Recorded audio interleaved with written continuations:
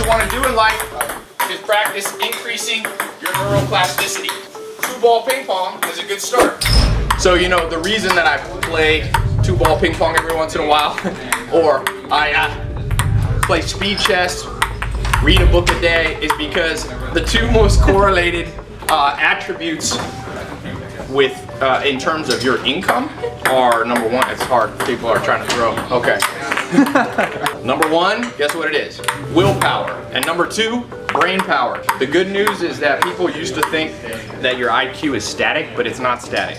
So there's things like lifestyle, your environment growing up, there's sometimes 20 IQ point swings. And remember, IQ is exponential, so a 20-point swing is a lot more than a 20% increase. You gotta think about brain games, you know? People like video games, those are great, but pick video games that stretch your brain. When you play poker, up the ante a little bit.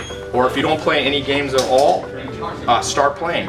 And then of course read, that increases your IQ. And it of course also increases your working knowledge. There's two types of IQ, static.